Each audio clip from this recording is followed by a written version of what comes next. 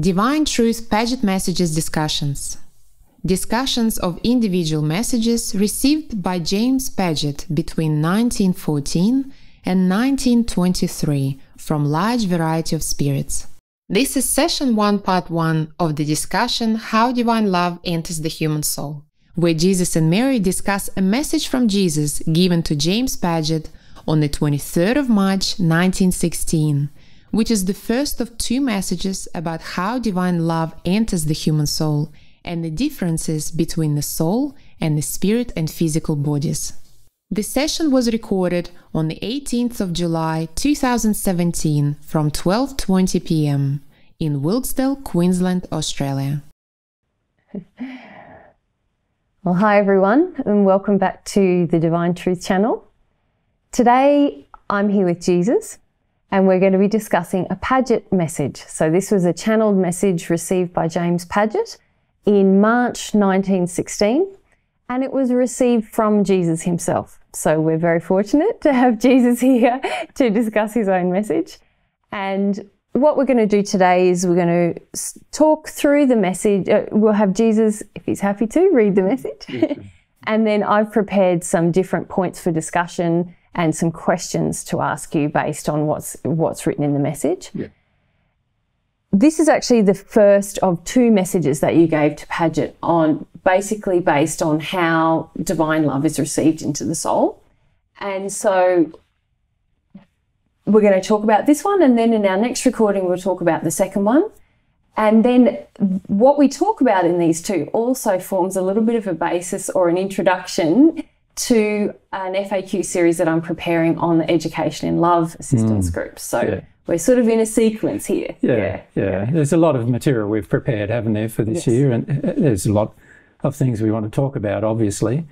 But, you know, this is just the beginning of what we want to talk about, just to remind everybody about some of the basics, really. Yeah, isn't it? That's right, because there's a lot of sort of things that you've spoken about at length in this message, but I thought it's a great opportunity just to touch on all these things again, because a lot of us haven't let it go of a lot of the erroneous or the wrong ideas that we have about what it is to be who we are, to be a human, and who God is and how we actually create that connection with God. Yes. So. And it has a large impact too. This message we're discussing has a large impact on the way in which we see ourselves, the way we see our physical body in particular, and the way we treat our physical body rather than the way we look after our soul. Yes. And so it's very important that we sort of understand the basics of the message, really. Yeah. And so even though the title of this message is How Divine Love Enters the Soul of Man, you don't quite get really deep into that topic. You touch on it by the end of this message. But in the second message that follows that, you go much more in depth. So this message is basically two parts. One part given, I think, is a month or two after the first part, or a few days after the first part. I can't remember exactly how long. But this particular first part does discuss a lot of basic principles where people have a tendency to get hooked up in their physicalness, if you could call it that, and the metaphysical, rather than focusing their real development on their soul. Yeah.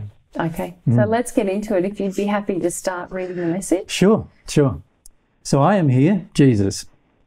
I am here according to promise and desire to write you on a subject that all men should be acquainted with, how the divine love enters into the soul of a man. As I've told you before, man is a creature of God, having a body, spirit, and soul, and all these are necessary to make the perfect man. But these three parts of man are different in their characteristics and functions, and are separate and distinct, and have qualities that are unlike in their composition, as well as in the duration of their existence. The body, as you and all men know, has an existence which lasts only during the life of the mortal on earth, and after that life ends, dissolves into its elements, which no more can form the same body, either in the mortal world or in the spirit world, for these elements are merely things of matter, and may be and are used to form other bodies and manifestations of the material of nature, not necessarily in the form of human beings, for they enter into other forms, both animal and vegetable, and are so disseminated that never again will they become parts of a resurrected body. Your Orthodox do not teach this truth, but think in some mysterious way that the mortal body will sometime be resurrected. Okay, so if we pause there, there's actually quite a lot in that first couple of paragraphs just to touch on. Yeah. So the first part, if we go back to this, you introduced this idea of the three parts of a human, the three parts of who we are. So briefly, what are the three parts of a human? Yeah, well, strictly speaking, although we use the terminology of the three parts of the human, really there's really only one part of the human, that's the actual soul itself, of which each person is one half. And the body and the spirit bodies are basically attachments, if you like, to that soul. So the real being is the soul itself, and the bodies are physical manifestations of the soul in the universes in which they live. So as people would have learnt in the third series of groups that we did last year in 2016, where we talked about understanding God's loving laws, they would understand that the soul itself is the core part of our existence, and the bodies are just ways that our soul, the half of the soul, can use these bodies to express itself in the different universes in which it's potential to exist. And so the physical body is required for the soul, half of the soul, to express itself in the physical universe, and the spirit body is required for the half of the soul to express itself in the spirit universe. And so that, in that regard, we were talking to Padgett, when we were talking to Padgett about the basics, about the formation of the human, we referred to the three parts: soul, spirit body, physical body. Yeah. And how does that, just briefly, how does that process of the three coming together occur? Yes, well, that's something that is alluded to a little in this message, but to be more exact than the message was able to be at the time, the way it comes together is quite simple, really, in that the unincarnated soul, of which there is two halves, both need to be incarnate in order to begin expressing and experiencing life. And you could say God's designed it in such a way that the very first basic existence is our physical existence, where we learn a lot of things in our physical existence, and the incarnation process allows this connection to a physical body in order to connect to a physical existence and learn and experience things. And then the second phase of our learning, I suppose you could call it, the second phase of I would call it our childhood, is really our spiritual existence, and that needs a spirit body to engage that existence. Now, the physical body and the spirit body are material genetic structures. They are governed by a different set of laws. Obviously, there are laws of the material world, and then there's laws governing the metaphysical or the spiritual world. And these laws govern the operational function of those two bodies. But the two bodies themselves genetically are created at the time of conception, and both the spirit form and the physical form are created at the time of conception. And at the time of conception, once the cell begin to multiply, begin to divide, and that's when the soul of the individual connects to that process and drives the life-changing process thereafter. The actual replication process and everything is supplied energy from the soul to those two forms. So in this particular message, I talked a bit about how the physical body encapsulates the spiritual body, and that encapsulates the soul. The reality is actually the soul is connected to or encapsulates both the physical and spiritual forms, because the soul, the governing energy of the soul, governs the way the two forms operate or function.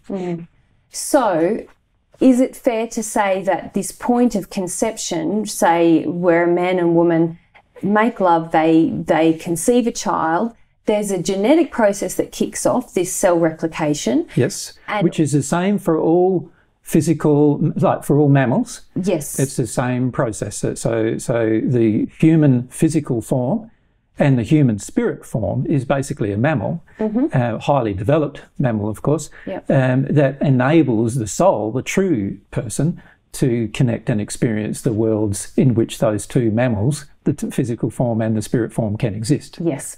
And so that's distinct from, say, when dogs or possums reproduce. There's there's a similarity. Yes, they have a physical form and a spirit form, but there is no soul providing the energy or the connectivity process to those two forms. And as a result, they don't have a ability to be self-aware and to be free-thinking, self-aware, have will, have desire. Those kind of things are driven more by what you would classify as instinctual processes: the need to eat, the need to survive, the need to procreate, and so forth. Yes. So we'll talk a little bit more about the unique gifts that are possible for a soul, unique opportunities for beings that have a soul, distinct from beings that don't. But I just wanted to clarify that basically the reproductive process it's similar in terms of its very basic genetic coming together and changes, cell reproduction, the creation of a physical and a spirit body, but it's only in the case of humans that a soul attaches. Correct. Yeah. Correct. So that's the main thing. There's other things that I'd like to mention in the second paragraph, for example. Quite a bit that I've actually got here. I'll wait till you finish the second paragraph, and we'll talk a bit more about the second paragraph, because I just want to talk about the fact that there are different compositions, if you like, of the bodies and so forth as well. Yes. So I've got quite a number of questions about that. But just quickly, before we move on to the second paragraph, so if the soul and spirit body attaches to the physical body at conception, what are the implications of this in certain cases? So there's a number of cases I'd like to ask you about. So if we start with in vitro fertilization practices. Yes, well, you can see straight away that there's many, what you would classify as medical procedures or practices that we engage in modern human society, that obviously are fraught with some issues regarding ethics and morality, as well as issues regarding what actually physically occurs and why certain things physically occur as well.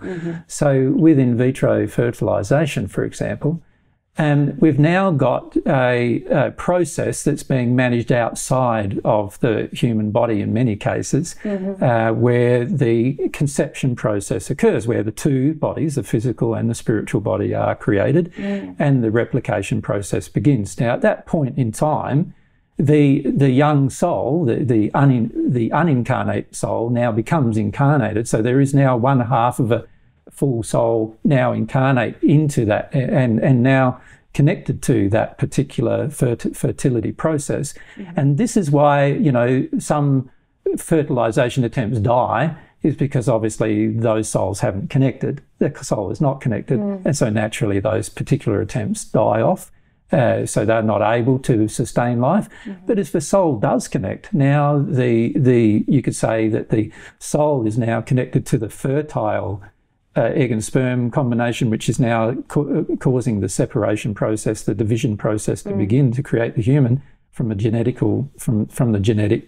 structure, and now the soul is actually connected to that particular form, the embryo, if you like, and now you could consider it to be individualized from that moment on. The problem, of course, with that is that what we do with that medically. And what we often do with that medically is we store it, quite often freeze it, sometimes for many years. And during that period of time now, that little soul is not connected to parents, has no awareness yet of who it's going to be connected to, and it's almost like in a state of suspended animation without its own choice being engaged.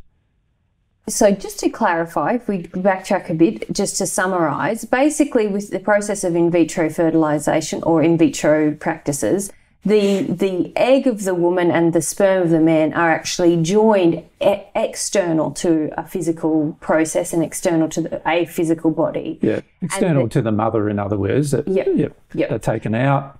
joined together, put back in the womb. Yes, put back in and hopefully they take. Yes. Is the key, with it connect to the womb's wall and connect to have the ability to sustain growth. Yeah. And then in some cases, as you were saying, there might be a couple of embryos, if you like, where the cell reproduction has started and embryo is frozen for a period of time. Yep. So just a bit of clarification on those two things. Basically, you're saying that once an embryo has created, which means that there has been a union between the cells in the sperm and eggs. Yes, and the replication process is now established. You're saying that that embryo has now a soul attached. It doesn't occur when it enters the womb of a woman? No. So, but obviously the embryo needs the womb of a woman because it's not possible to gestate a child outside of the womb of a woman. Not at the moment. Of course, in the future, with future medical changes, people may make that possible. Yeah. But you're saying that the soul is attached at that moment, the embryo comes into being, not when it's in the womb of a woman. Yes. So and thereafter, we need to take care with our decision making, obviously, because from that moment on, you're making a decision for somebody else who does not have the ability to tell you what they want. Yeah. But of course, God's designed instinctual things that they would want. And some of those instinctual things are love, compassion, consideration, sympathy, and desire for them to live and survive and thrive. And these kind of things they would naturally receive from the emotional state of the parents under normal circumstances. But in the case of an embryo that's now in a stasis period, if you like, of its development before it's been implanted in the womb, it now does not have those things. Yeah. And so now there are ethical and moral things that need to be considered with regard to how we treat those particular souls, if you like, that are now attached to those newly forming bodies. Yeah. And this is where I see there's a lot of unethical choices made, and actually choices which later on result in the persons making these choices having to later compensate for them from God's perspective, because every unloving choice we make naturally will result in a consequence of some kind that will correct it. And unfortunately, a lot of the choices made in this regard are all about addictions in many cases, like people needing to have their own child, their own progeny.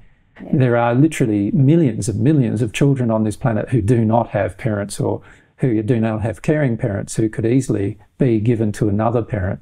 But because of our addictions of needing our own children and our own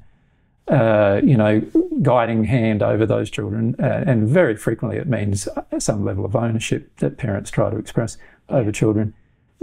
We have a lot of distorted ideas about and also distorted ideas about medical procedures that we should be able to do in order to get one of these children for ourselves. Yeah, and a lot of money and time is actually placed into furthering these technological advances that enable these things to happen, because they're so driven by those emotions that you just referred to, these sort of addictive kind of compulsive emotions within many men and women about having your own children. Yes, and the addictive compulsion drives then a lot of unethical choices when it comes to the human soul. Yeah. So there's a lot of considerations to make if a person's considering in vitro fertilization.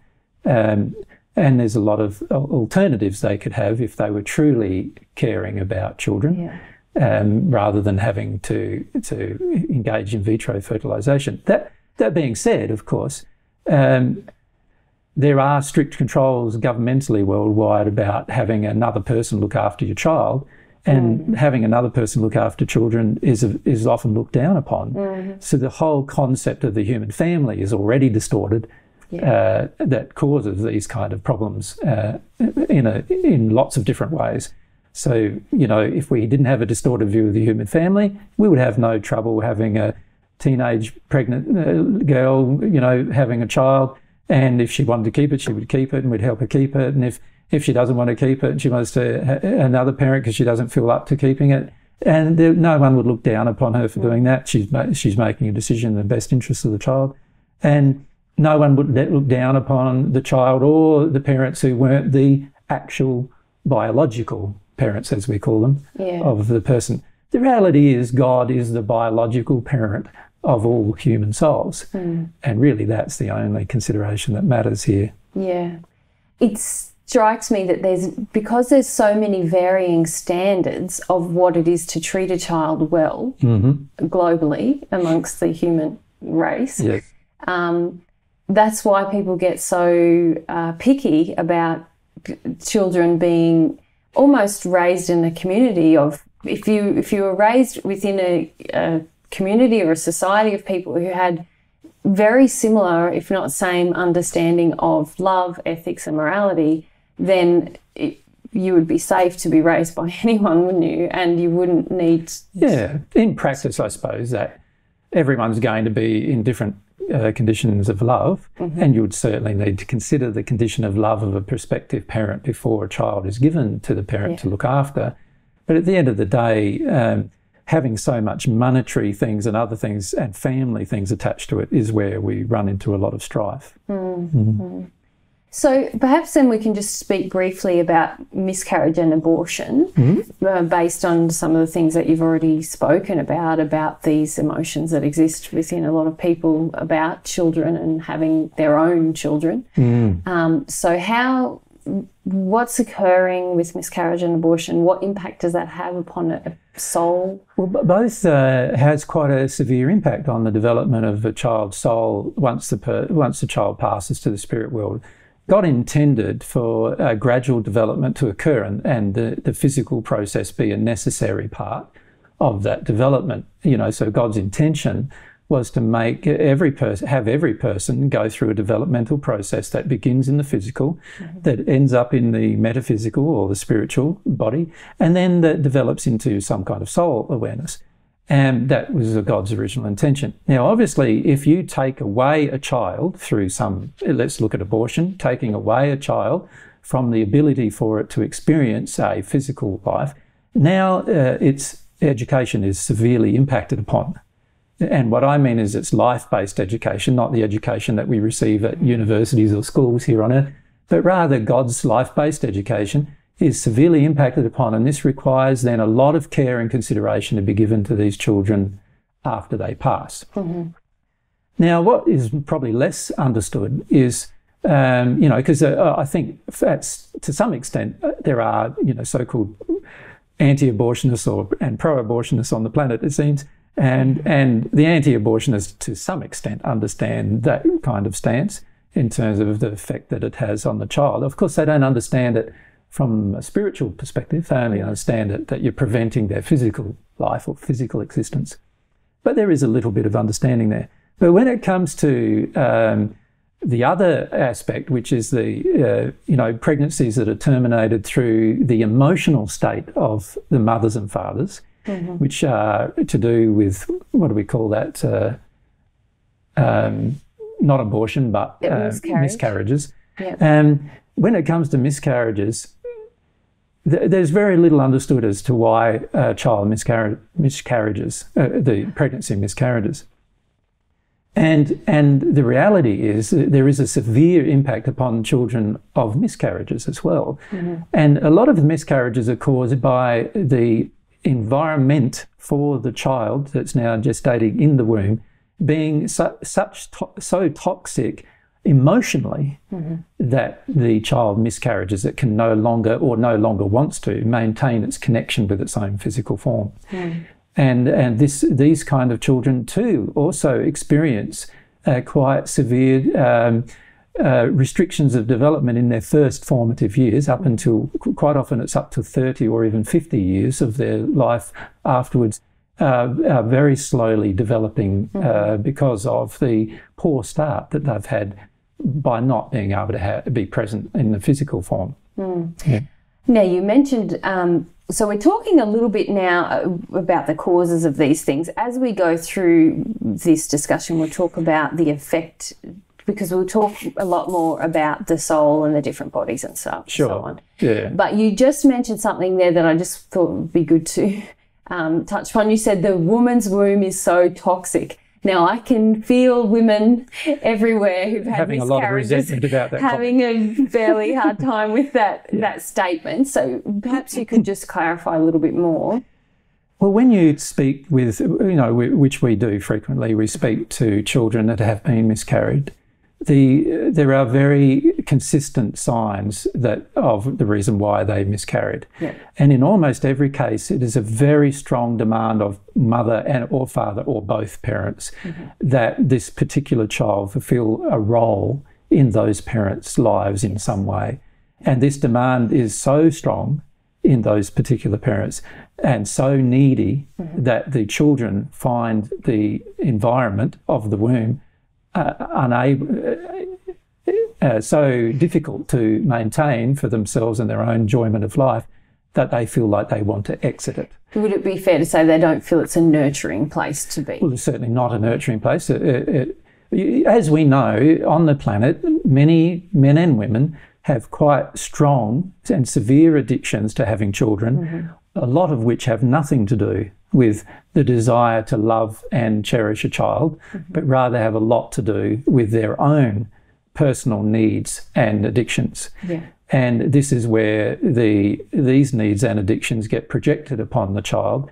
And unfortunately, because the child at this stage is basically just a feeling entity with very little intellect, all it feels is a barrage of emotion that is drawing upon their energy to such a point that their energy systems cannot even sustain life connected to the body, the physical body anymore, inside of the womb. And that causes then the termination. So by the child, if a miscarriage occurs, it's because the child can no longer maintain its own energy connection with the two bodies that have been created anymore. And that's due to the amount of energy that is being drawn from the child's soul by usually the parents. Usually it's directly the parents. And in particular, the mother has a large part to play in that. But both mothers and fathers bear responsibility for those drawings of energy that occur for the child while it's in the womb. Yeah.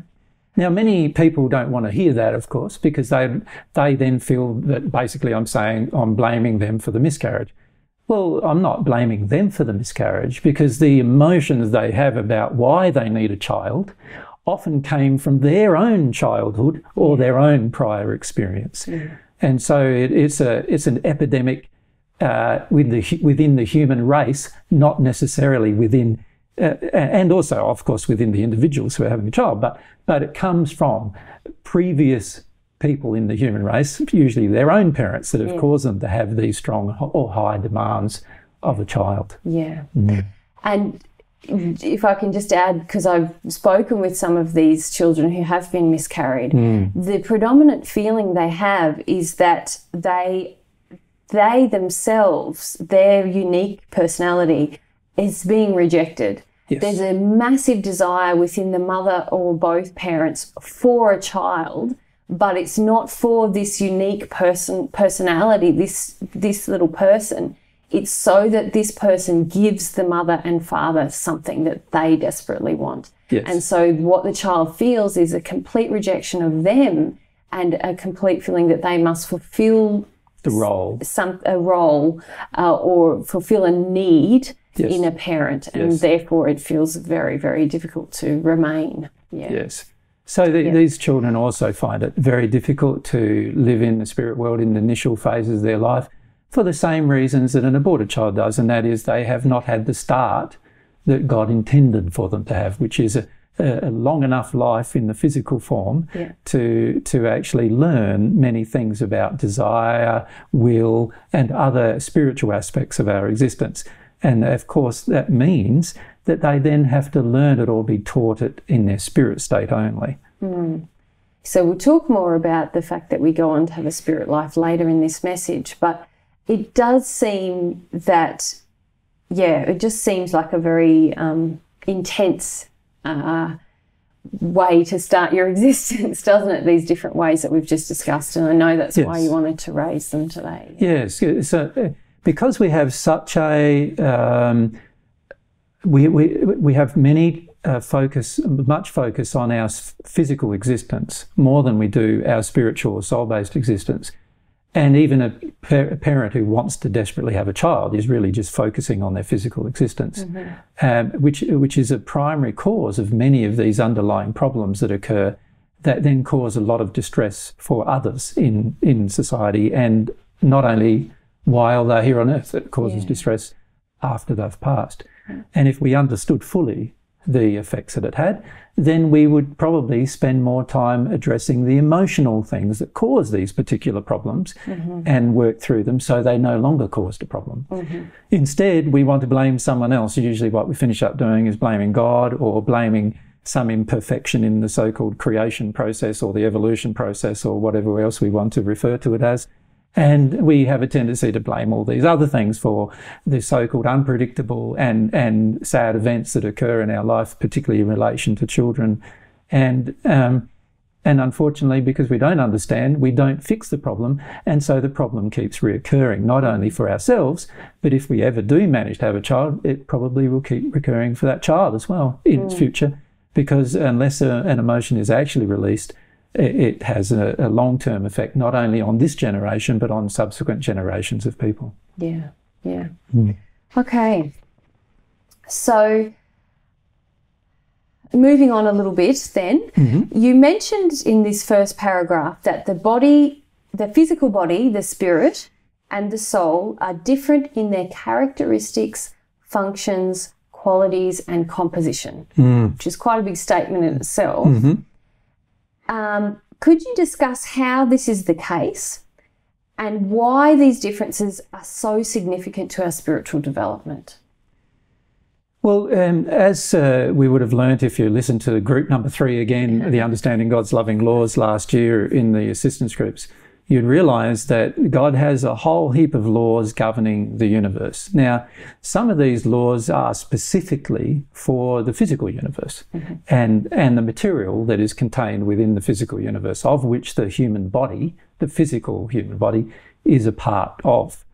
And the spirit universes are also governed by a series of laws, and those particular laws also govern the spirit body and how that functions. And these laws are imposed upon the spirit body and the physical body as the soul is connected to it in a live form. And so, and also even after the death of the physical body, how the physical body decays is governed by these physical laws as well. Now, of course, each one has a different type. Every one of these types of materials have different compositions and different sets of laws governing them. So you could think of it very much in a scientific manner, the way that it works, the physical body being controlled by physical laws, the spirit body being controlled by spirit laws, and the soul being controlled by laws that are outside of those two universes. In the soul, as we talked about, the soul universe, another area, if you like, of the universe, in a multidimensional universe, that controls the activities and functions of the soul itself. But the physical forms also are interesting in that the soul, being outside of the two physical universes, the spirit one and the physical universe, has the ability to communicate and function and also express itself through the bodies. So the soul also has a governing forces over these two bodies. The soul has an impact upon how the laws that govern the physical and spiritual bodies. And this is very important to understand. So it's not just the physical laws that govern the physical body, but rather the soul, its connection to the spirit body and its connection to the physical body governs also how the physical body functions. Yes. And we need to understand that it's not just the physical laws that determine how the physical body functions or does not function, but rather the larger impact becomes how the spirit body and the soul that is behind the physical body actually draws those two things to it. So when we look at these particular issues, we can see now that how we see our physical body and its health and so forth needs to change its focus quite significantly, in fact, away from being physical-centric, which is the effect, if you like, of what happens, into what laws govern it and how the soul is affecting it. And this becomes of primary importance. So we need to, although we need to understand that every one of these bodies is different in composition and different in duration and different in the way in which they can be utilised by the soul, the reality is that the soul does utilise them. And the soul, to a large extent, controls within the laws governing each area, the soul, to a large extent, controls what happens to the physical body and the spirit body. Yes.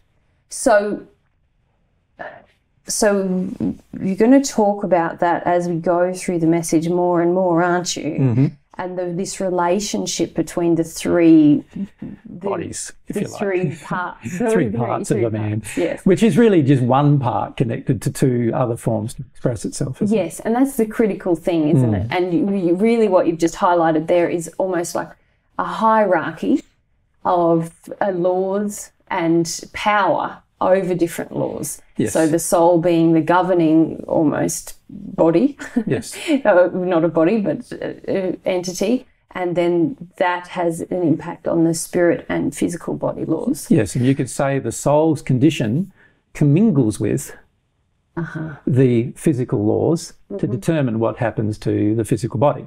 Yep. And you could say the soul's condition commingles with the spiritual laws Yes. in order to determine what happens to the spirit body.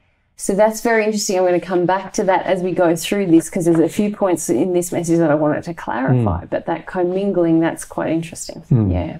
All right. So, but obviously what strikes me as we go through this message is that we, and human beings in general, but even people who've listened to you teaching for years and years about this, basically what you've just said, we still really view ourselves as a physical being.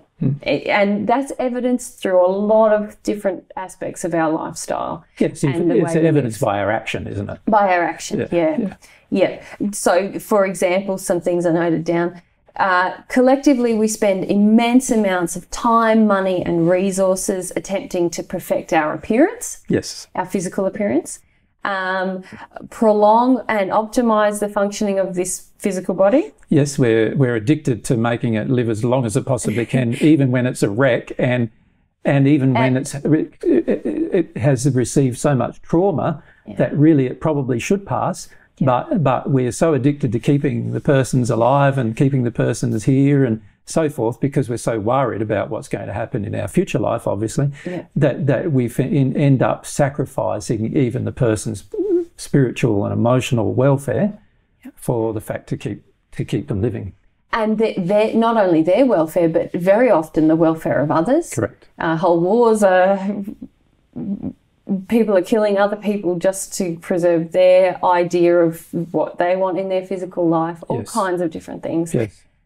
And also, as you just alluded to, that we're terrified of death. Yes. And it's funny how, often with groups of people when we're talking, I talk to them about the terror of death, and none of them would admit that they're terrified of death. They all think, it's not going to be okay when I die. Yeah. But the reality is their actions demonstrate differently. Their actions prove that their whole life is physically focused, and therefore their whole life is really one of fear of what's going to happen after they pass. Yeah, yeah.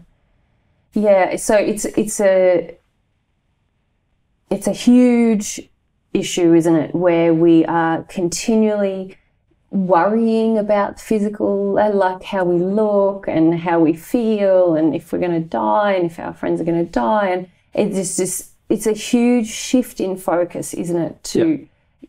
We know we don't really understand that we even have a spirit body, let alone a soul, if we're still living in that mindset. Yeah, that's right. So while a person may listen to a lot of spiritual talk about there being an existence after their current existence, and if you examine it, most of the world's most popular religions all feel that there is some life after your existence on Earth. So that being the case, most, if you look at the 7 and a bit billion people that are on the planet, more than 5 or 6 billion of those people generally say that they believe in some kind of idea or some kind of idea of life after death, and yet none of them act like it. So that means that their belief is really just an intellectual one. It's not something that touches their heart, but rather just an intellectual concept that drives their actions.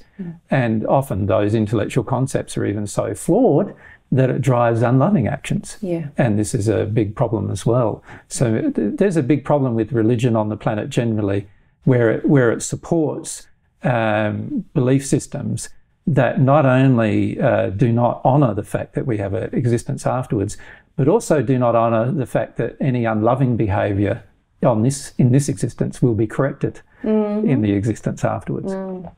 And if we knew those things and believed it in our heart, we would make a lot more careful choices with our lives. Yeah, yeah. Okay, let's just go through just a few on-point questions just surrounding that injury, really, of feeling out. So we've discussed that the physical body is not who we are. Yes. Why then do we have a physical body? Well, as I mentioned, the physical body was created by God to give us the, I suppose you could say, the experience of infancy. So the whole time we're here on this earth, maybe for the longest living person, it might be 100 or a bit longer years, this whole time we're living here is really our infancy. It's we're an infant in our development. And during that period of time, it gives us the ability to have many, many experiences. And in particular, when you think about it, it allows us to have many experiences surrounding the issues of love. So we come to discover what love means and what love isn't, and how sometimes things that are called love don't feel like love, and so forth. And we also discover other things that are important to our future development, such as will, how we use our will, desire, ethics, morality, and other very important spiritual aspects of our existence are actually usually developed, in the foundation of our existence here in our infancy while we're on earth. Also, this period of time gives us the ability to make adjustments without there being too much pain in those adjustments. And when I say too much pain, I'm not referring to physical pain, but rather to emotional and spiritual pain that can result and be quite intense after we've passed if we don't make adjustments to our life while we're on earth. So we have the ability in our life on earth. It's a very merciful existence in a lot of ways. We have the ability to learn and discover things on earth and make corrections of our mistakes and learn things. So by the time we arrive in our spiritual existence, our spirit body, we now are quite educated, or have the capacity to be. Unfortunately, very few who arrive are actually educated at all, but we have the capacity to be educated. In addition, there's another thing that goes on, and that is when we go to sleep every night, we experience life in our spirit state. So that's a part of God educating us too about our next existence. And these particular things are an essential part of our development. Without these parts to our development, we would struggle to understand these kinds of principles and see these kinds of principles in action. So there's very good reason why God created the physical process initially, and then the spiritual process after that as well is also a developmental process that allows us to be further educated. And obviously, if we can be well educated in our spirit, in our physical life, to the point where entering the spirit life is almost a non-event at all, then of course that makes our spirit life experience educationally quite smooth and easy as well. It's almost as if we're given this physical existence to start to learn some of the basic lessons of cause and effect and very things that actually you see children starting to learn from a physical sense. But then as we learned in our third assistance group, which we keep mentioning, many of the physical laws are also leading us to understand higher spiritual laws, because there's a lot of parallels and symmetry in those and God has created so many analogies in the spirit, in the physical state, that actually refer to things in the spirit state as well. So that the beauty is we learn the physical life where it's not like it all gets thrown away once we pass, because there's a whole heap of things now we would know about the spirit life if we contemplated these physical things. So really you're saying that if we are very aware and very sincere in our physical body and our physical life, we start to be naturally led through the workings of the laws, and we have towards these higher truths. Yes. But also that you touched upon the mercy of this, in that there is it's a period where we have time to consider, where some of the effects and the consequences are seemingly delayed or kind of dulled down in our awareness so that we can grow in our sensitivity to what is actually occurring. So if we take sinful, error-based actions, then we have these workings of a conscience, which I want to have a long discussion with you in a different time, that can start to work upon us, but it's not as immediate, say, as something that might happen in our spirit life. Or the external environment. Am I correct in saying well, I don't know if it's correct to say it's not as immediate, because every one of God's laws, when broken, have an immediate effect. The difference is the penalty associated with the immediate effect is much more merciful on earth than it is in the spirit world. So an example of that would be if you broke a law in the spirit world and you did that on purpose, you would receive immediate consequences that are quite painful, and you'd see the relationship between cause and effect quite frequently there. Of course, that also happens on earth if you're sensitive, but unfortunately many of us are not born sensitive because of the detunement that's occurred by our parents, and so we have to learn or regain sensitivity in order to see the errors of our ways. And God doesn't provide immediate penalties or punishment for those particular things that we don't see on earth. But in the spirit world, because we've already had the experience on earth, there are immediate consequences for the decisions we take. So you're saying, or what I take from what you're saying, is there's consequences no matter where we are in and what those existence, are immediate no matter where we are. They're immediate. But say, for example, in the spirit world, we might have physical restriction immediately placed upon us.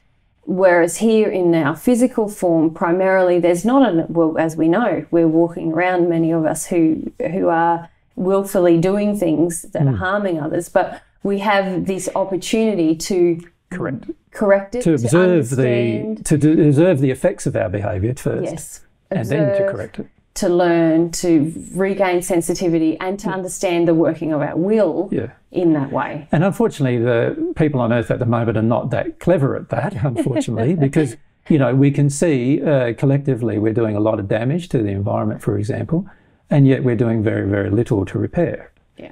And so that's an indication that we're not very good as a collective.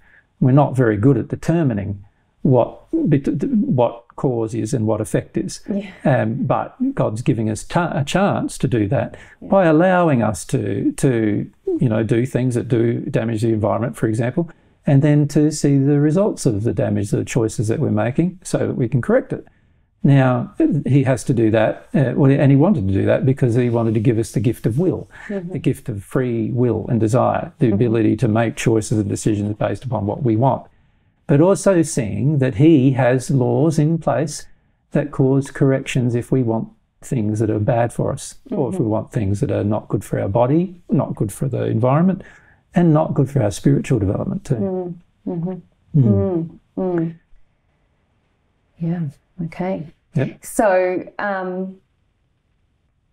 so we're talking a lot here about this physical body, because in the message you said, the body, as you and all men know, has an existence which lasts only during the life of the mortal on earth. Yes. But really what you've just said there is that life of the mortal on earth in the physical body informs a lot of other things. It does. If we desire to know it. Yes, like historically, for example, the physical body lasted 20 to 30 years. There were times in human history where the physical body died of old age when you were less than 30. And that was because of the soul's development.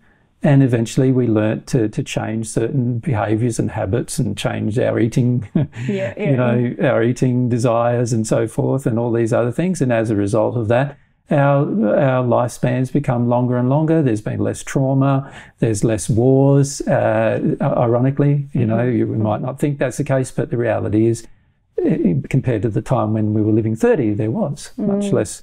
A lot of people died then due to fights, that ended up in death, and all of these things caused a degradation of the soul, which then affected the physical body and the longevity of a person's life.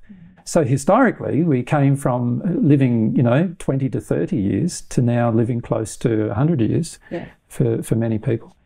And so you can see straight away that there had to have been some soul condition changes that have caused that, based upon nobody wanting to live 30 years anymore and seeing the effects of why they were only living 30 years, which had a lot to do with the choices they were making. Yeah. So then are you potentially saying that conversely, see what I notice is a lot of people are trying to prolong their life out of fear. Of course. Because they're afraid of that there is nothing. Well, they believe that that it is nothing afterwards. But basically you're saying we could actually have a loving desire to actually prolong our physical existence, so as to learn more and if we had that loving desire, we could potentially extend our life. There's no reason why the human body is not capable of living 1,000 years. The reality is that the cell replication process should occur perfectly, but does not for certain reasons. And if we discover those reasons, then and repair those particular reasons at the soul level, then of course the human body is capable of living much longer, and only capable of living longer under certain circumstances. And so, you know, what's going to happen is if we do development physically, we'll get to a point where we've extended our physical lives to the point where we can't extend them anymore. And unless we do the soul development work, the spiritual work, if you like, that's required, we won't be able to extend our lives beyond that period of time. But in the future, decisions may be made by humanity collectively and individuals personally to choose to do this developmental work that would result in the physical body lasting a lot longer than what we're used to at the moment. Yeah, very interesting. Okay, so if our physical body is not who we are, if my physical body is not who I am, why then do I feel so acutely that it is who I am? Why do I feel everything in my body so much? And why does it feel like me? Well, for a start, when we say we feel everything in our physical body so much, most of the time we're referring to pain, a lot of the times there, aren't we? And the reality is pain comes from these other aspects of our existence, which is our choices ethically, morally, and also our choices with regard to love and our understandings of love. And these are the things that cause pain and disease and death in the long run in our physical form. So naturally, every time we're out of harmony with love, our physical body is going to respond to that. So naturally, we're going to feel our physical body quite heightened degree under those circumstances, because it's causing us pain, and we have a tendency to be very responsive to pain, and particularly physical pain, and less so emotional pain, unfortunately. But since we're responsive to it, we now want to try to cure it. And unfortunately, though, because we've still detuned from the concept or idea that we are a spiritual being and have a soul-based existence, we are not trying to cure the soul. We're trying to cure the effect of the soul upon the body.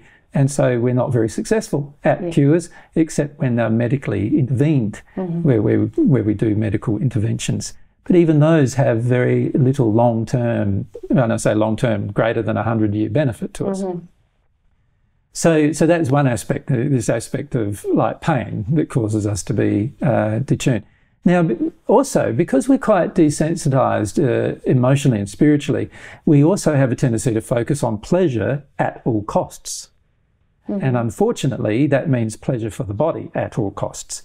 So, for example, we find that for many of us, we get a lot of pleasure from eating. So what do? We overfeed. And eventually we get fat. And now our body's in pain because we've overeaten. And our body's now reflecting the fact that there is a problem emotionally that we need to cure. So we stop overeating and have the potential to reduce our size. That's an example. Sexuality is another example, where we use sexuality in an animalistic manner. Where we're focused on just sort of satisfying the sexual animal rather than considering the moral or ethical parts of sexuality.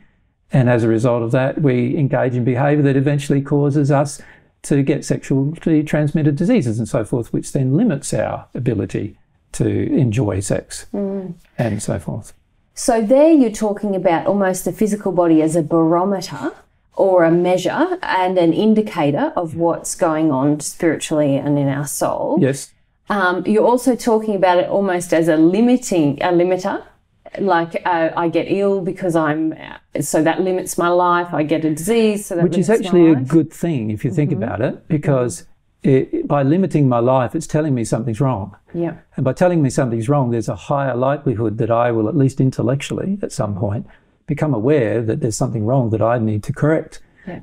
If I did not have that limiting factor, I'd probably continue the sort of this. You could take the analogy from, say, putting your hand on a hot stove. Yeah. If there was no pain associated with putting your hand on the hot stove, eventually your hand would burn away and you still wouldn't know that it's happening. Yeah. Right, which you could see, which if means you weren't looking. Yeah, if you weren't looking, and that you would lose the ability to use the limb. Because you weren't, there was no pain to tell you that actually, no, you are now exceeding the boundaries of what this particular limb was designed for. Yes. Right? And really, all of the pain that occurs in our body is that. It is God attempting to show us that we're exceeding the boundaries of its design. We're attempting to. And there's going to be a consequence associated with that. That attempt to exceed the boundaries of the design, the technical design of the body itself. Yeah, yeah. I suppose there's another aspect that I was thinking about as well, which is how I suppose for a lot of my life, I've felt very disconnected even from my physical body. And as I become more sensitive emotionally, is really what I'm talking about, but I start to become more aware of even my physical body. So it does feel like my body and my emotions are quite connected. So things like I feel tension in my neck when I'm stressed. You're afraid. So that's a pain-based one. But also when there's emotion flowing, I feel sensations in my body. And when I'm going to cry, I feel a tightness in my neck until I release it. And then it disappears. It disappears. There's sexual sensations. There's different.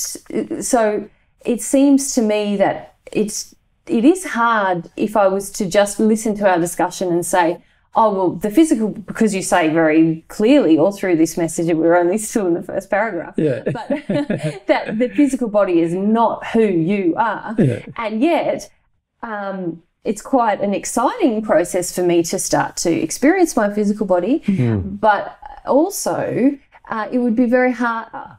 I would find it distressing now if I read this message and I had to go, oh, well, this physical body, well, that's not even it. You know, I've been doing all this work and now this physical body's not even it. I've got to just That's really not the message it's saying, though, is it? No. So I just wanted to really draw that out. Because the message is really saying that God created our physical existence for a purpose, our spiritual existence for a purpose. We have the ability to be sensitive to that purpose or not. The more sensitive you are to the purpose, the more harmony you're probably going to personally want to have with that purpose, and therefore have more joy in engaging your physical life in that role. Yeah. But the other aspect of it all is that most of us are so physically centric and so afraid of anything afterwards that we're willing to even kill people to prevent our own death. And as a result of that, do not understand the consequences of such behaviour. And this is a big problem. And that's a big problem. It's a big problem for humanity. It's been the major cause of all of our wars. And it's a big problem for the happiness that occurs in our physical existence. For many, many people, they are desperately unhappy. Even today, if you had to ask the 7.5 billion people on the planet whether they're really happy, there wouldn't be very many people who would be able to honestly answer and say, look, I'm really happy. I've been happy for the whole of last year or something like that, because there is so many negative things that are occurring on the planet, so many negative things occurring in our personal lives as a result of us not knowing the relationship between the soul, the spirit body and the physical body. Yeah, so it's not a matter of denying or no, sort of... It's a matter of connecting, but understanding the importance. Yes. So it's very important to remain connected, the soul, to remain connected to its physical and spiritual body for as long as it can sustain those connections. But we need to understand their relative importance. It's no good holding on to the connection of the physical body because we're afraid of anything else afterwards. and thereby preventing our further development. Yeah. That's not wise either. So we need to have a balanced view of the entire thing. And what I notice for I do see it's especially for women on the planet at the moment, is that their physical body is seen as a measure of their worth and their value. And yeah, I think it's the same for men and women to a large degree. We're evaluated often by our physical appearance. Yeah. And there's no consideration given to historical previous choices by previous generations that have impacted upon our physical appearance. You know, God designed everyone to be pretty in some way, but you know, unique but pretty, but beautiful. And beautiful. The reality is that most of us are not like that, but that's often not just our own fault. It's often the fault of many generations, in many cases hundreds or even thousands of generations of people making choices that have degraded the genetic condition of the human form. And historically, as I've said, there's a degradation that occurred right down to the fact that most people were ugly and lived less than 30. And now we're in a slow, very slow at this stage, unfortunately, but we're in a slow period of progression. But that progression is going to be very dependent upon us realising what causes progression. And at this stage, not many people on the planet know what truly causes progression in the human race. Okay, well, my goodness, there's just so much to talk about. Can I raise one other issue here about the resurrection teaching? Or are you going to ask about that next week? We ask away, ask away. So all three major religious teachings on earth, so Judaism, Islam and Christianity, I would say there's more major than that. There's Buddhism and Hinduism, other religions too, Taoism and so forth. Well, but these particular ones that are Judaistic or based upon the Abrahamic history. Yes, they have their origins in the same place. Exactly. That's a better way to say it. They all have teachings within them which talk about a judgment day and the resurrection of the physical body. And there's various interpretations, but basically it exists within those three teachings. Yes. So and the interpretations now are quite wide because obviously they're trying to incorporate scientific understandings into those interpretations, whereas hundreds of years ago, and when we wrote this message, they hadn't discovered many of the things about the human genome, for example, and so forth. And so, you know, there was even more traditional physical explanation of a physical body resurrection than there is now. And it being the same body. Yes. And in your message to Padgett, you said, you talked about how the body breaks down elementally. Which we'll talk about in a minute, you know. Yeah, we'll talk about again even. But you say, and that it never again becomes a part of a resurrected body. Your Orthodox do not teach this truth. And I would have to say on earth today, still the Orthodox of all of those religions do not teach that truth. So how does that affect, I think we've already kind of answered it, but how does it affect the world? The fact that these... Well, this is the trouble with religious teachings that are based on scientific falsehood. Like, in other words, they're not scientific at all. They're not based on scientific truth. They're based on people's imaginations. Frequently, they come from people's imaginations historically that have been passed down generationally with slight modifications to accept the basic scientific discoveries of the day. Unfortunately, religion generally hasn't kept up with the scientific discoveries of the day, and as a result, most religion nowadays is quite unscientific in much of its premises that it presents to its adherents. So the real problem here is that for most of these religions, and this applies to all religions now, not just to the ones that come from the Abrahamic history, but also other religions, are all created using these same kind of methods where they don't get updated scientifically, and they're not in harmony with scientific truths. And as a result of that, there are huge numbers of people who make decisions. And if you think about those the Christian faith, the Muslim faith, and the Jewish faith, for example, and these are just examples we're choosing now, and if you think about how many times they've justified war, right, for the purpose of extension of their faith and they continue to justify war All three. For the purpose of the protection of their faith. Now, you can see straight away that that is a major problem. And you've got to question the real faith of these religious people in these faiths who justify war. Because if they truly had any faith in an afterlife, a proper existence after this one, you would think they wouldn't justify war. Why would you think that? Well, because they would be focused on the benefits that would arise out of their new existence after they have died anyway, rather than focusing on doing something that is obviously quite damaging to people, that obviously is out of harmony with love, and quite clearly can be demonstrated to be out of harmony with love, and yet still engage, self-righteously engage that behaviour in order to survive.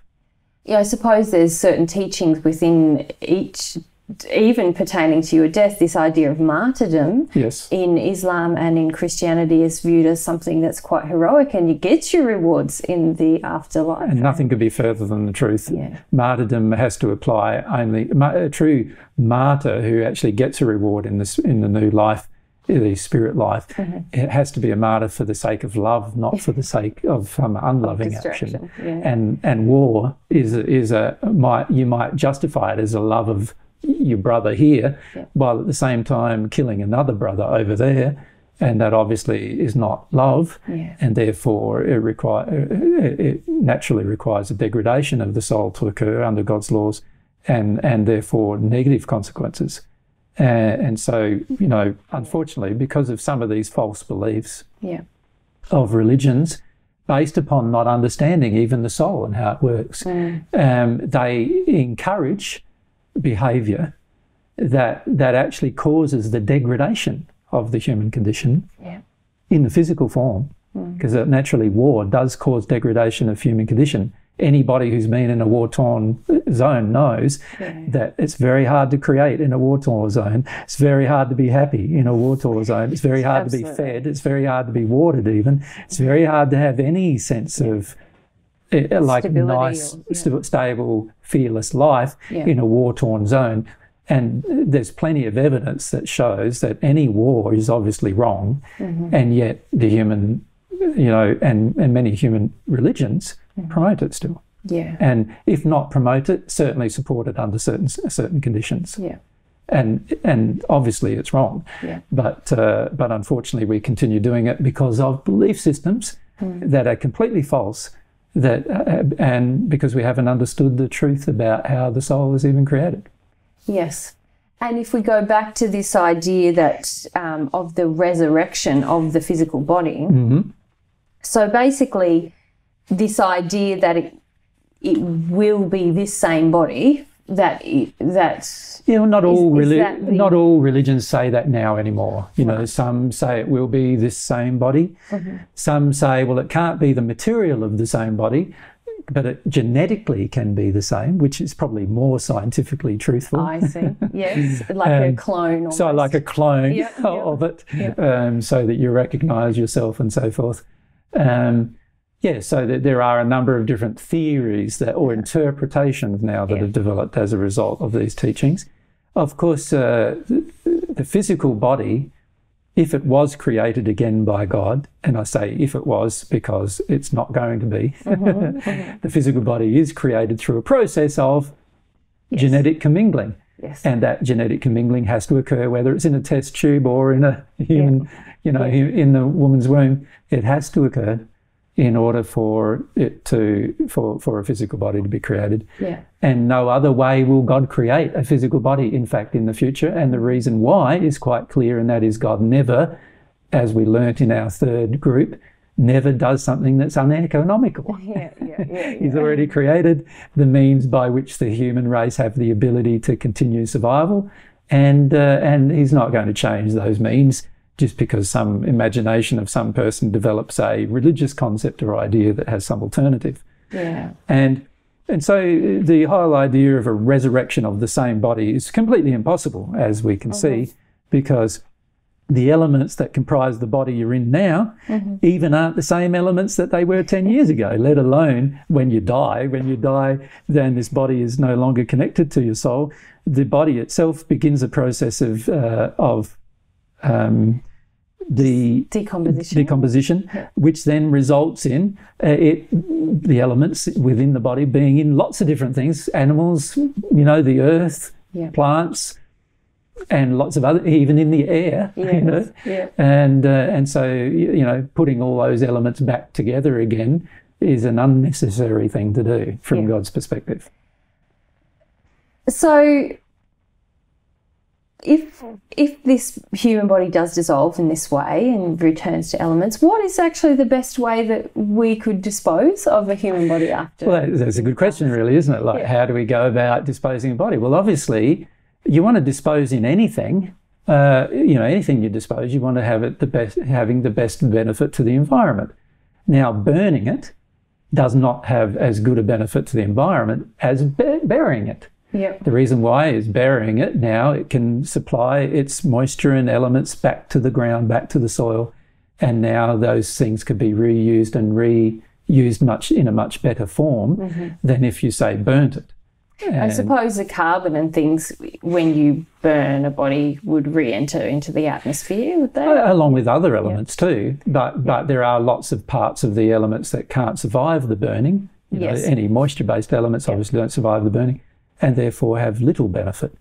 And so you're better off burying the body, if you want to look at it from God's perspective, than you are burning it. Yes. And you wouldn't care either way, because it's not yours anymore anyway. So you wouldn't care how it was used. Yeah.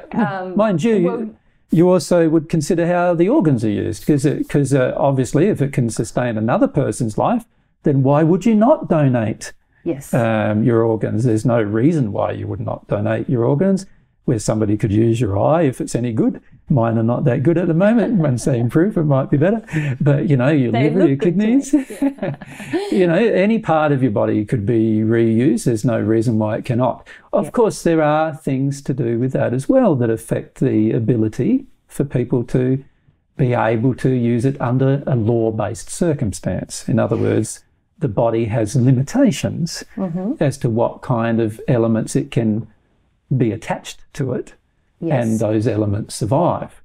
And man has learnt some of those limitations. Yes. So you're talking there about blood groups and things like that. Yeah. Not only blood groups, but also things like, what happens to, some of the belief systems also that affect how the person reacts after they've received elements of the body. Yes. So let me just summarise what we said earlier, and then I have some other things to talk to you about.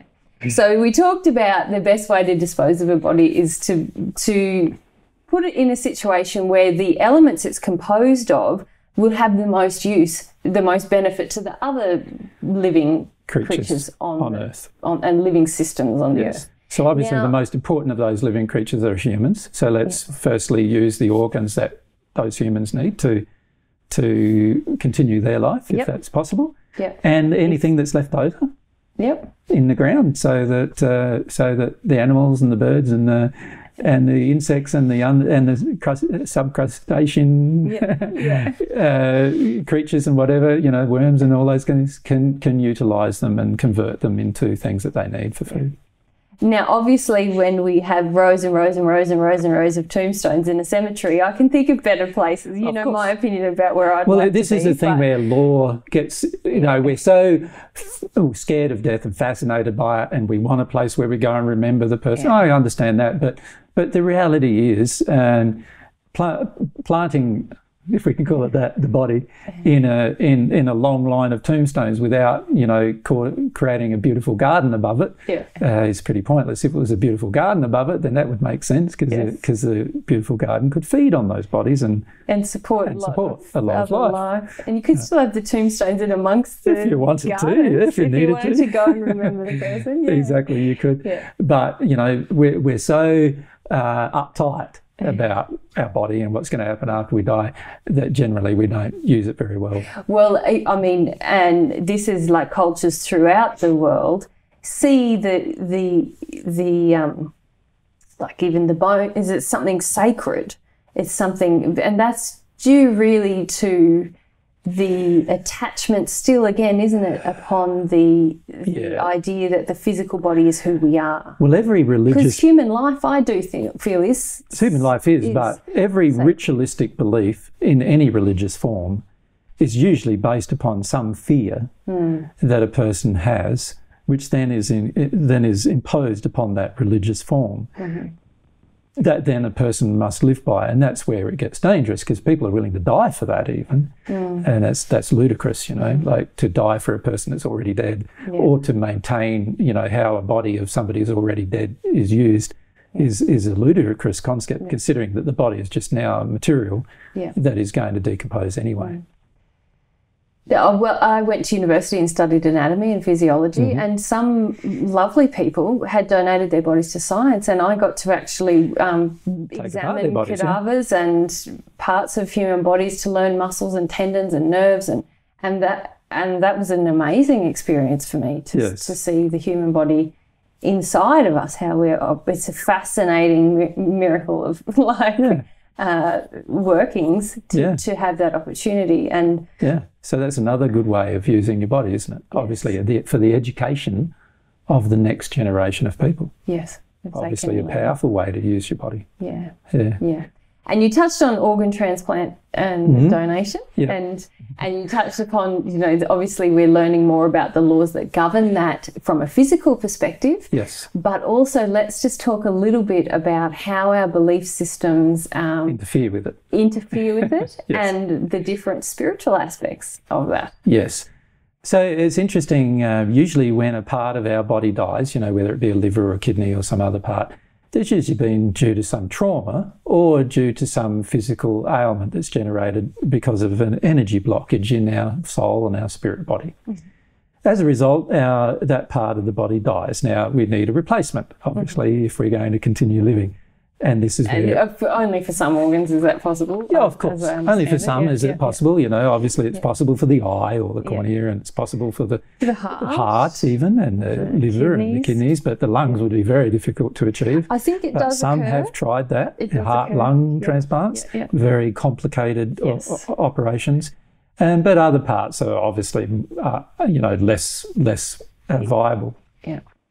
But the parts that are viable, unfortunately, because of belief systems of the person who died, that person is frequently quite attached to their bits of their body that's now being distributed. Well, especially if they have this idea that that's who they are. Correct. Yeah. Yeah. And they're quite attached to the bits of the body that's been distributed amongst other people. Now, as a result of that, they have a tendency to influence those other people in their decision-making choices, and even in things like whether the body can sustain that new replacement part. So now we have the belief system of the past person, because they have been physical body-centric, now worrying about or being concerned about how their body part is now being used in the new person. Yes. And frequently they do impact upon that person that has received the transplant. And there's a whole lot of documented cases of that occurring, from rejection of organs that shouldn't be rejected, right the way through to things like them now having a new taste sensation, you know, where they now feel like they've got to eat, you know, they love oranges now and they didn't before, or whatever. Some change, some psychological change occurring within the person once they received the transplanted organ. And this all occurs because of the connectiveness between the person who's passed and whose body bits the person has received. On Earth, who's still alive, has received those body bits, and they're now being influenced by the person because of the person's attachment to their body. Yeah, so and that's the person now in their spirit form, still feeling like that's me. That's my body. That's me. That's a part of me. I'm gravitating towards those parts. Gravitating towards the earth, gravitating towards those parts, and then basically having an influence. And we'll talk more about how the senses work in a minute, but an influence on the person who now has their kidney, liver, heart, or whatever they have. Their organs. Now, naturally, that means then that the person who received the body part has a degree of influence upon them that they never had before, Yeah. which sometimes causes them to take actions Yeah. that were different to the actions they would normally have taken. Yeah. Yes. Yeah. It's an interesting thing, hey? Yes. Yeah. And you can see when you examine it from a spiritual sense and you watch it occurring, you can see these little attachments forming. Some of them are not what you'd call malicious. They're just more an interest or a fascination in the new person that has a bit of their body. Yeah, yeah. And a desire to somehow influence that person's life. Mm-hmm. Mm-hmm. Yeah.